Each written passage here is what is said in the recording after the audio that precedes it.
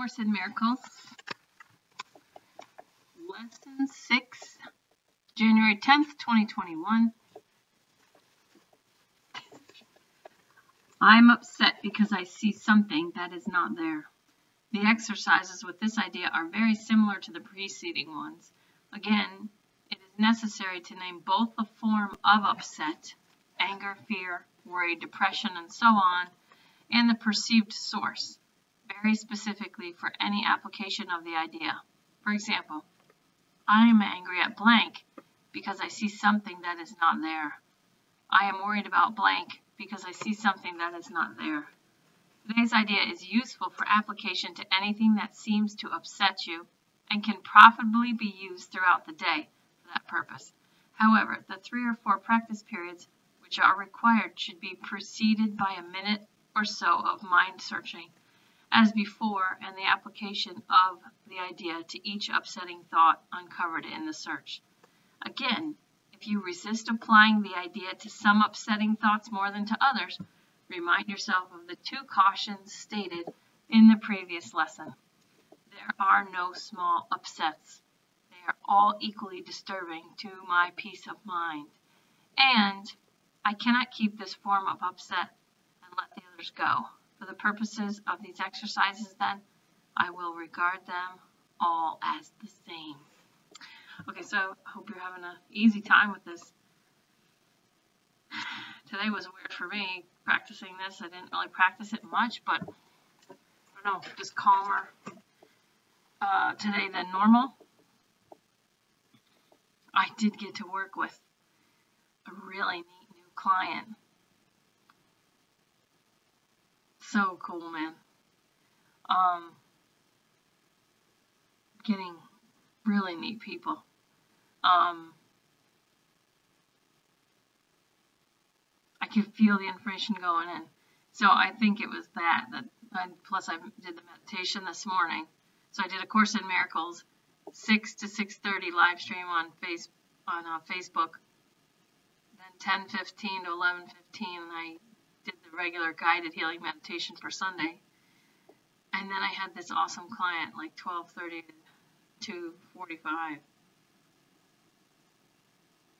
Man, we're heading for cool things. It's going to get a little dark. But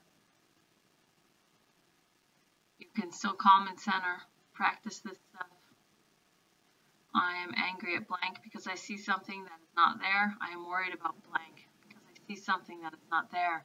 Remember, everything could work out better than you could ever imagine. And I think that's what's going to happen. But I've been listening to some religious people, and they talk about,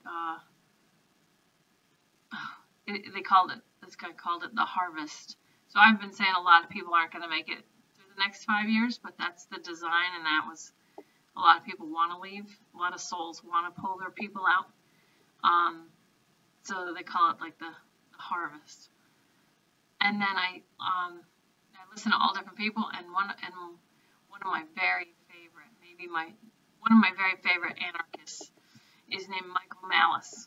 And so I just joined locals.com because he's got a place on there, locals.com. So I'm on there, Renegade Yogi, if you want to go over there.